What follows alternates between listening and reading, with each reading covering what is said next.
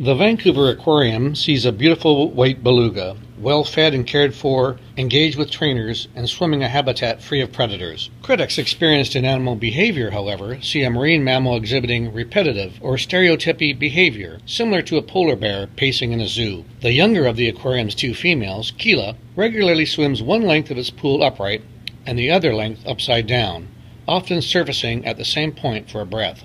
There is no indication and no research suggests that stereotypy is actually equated with poor animal health and poor animal welfare in particular. So I think that's a very important thing for people to understand.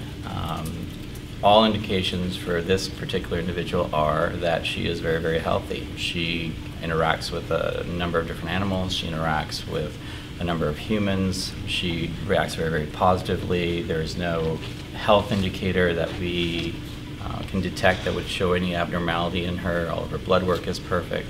Her appetite, her weight gain, her x-rays or ultrasound, any endoscopy that we do, all health indicators are absolutely fine. She does have a search or pattern or resting behavior that she does. It does sometimes look very, very repetitive, but she also disengages from that behavior instantly, becomes engaged in whatever novel thing might be happening, whether it's a training session, whether it's another animal doing something.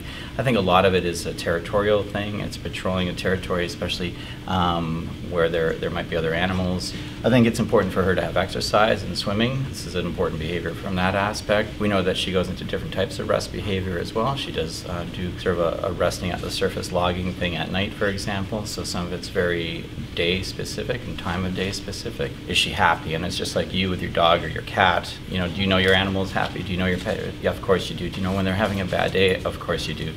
Does Qila have good days most of the time? Absolutely, without a doubt. Does she have some bad days? For sure, we all do.